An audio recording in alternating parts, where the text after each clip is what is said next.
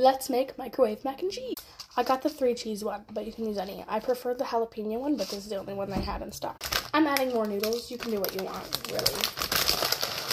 Fill it up with water. If you added more noodles, don't fill to the fill line. Fill to just the top of the noodle. As so. Do not add the powder. That's for after, dummy. On the back of it, it said 3.5 minutes. I'm going to put it in for 4 because I added more noodles.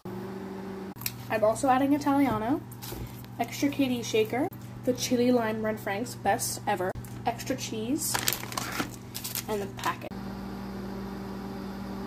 Beep, beep, beep, beep, beep. Quickly mix it up. I add the cheese first so that it melts. This cheese is molded. It says it expires July 3rd, 2024. Not molded, not spicy hot sauce. The cheese packet, the cheese shake, Italiano. Mix and enjoy.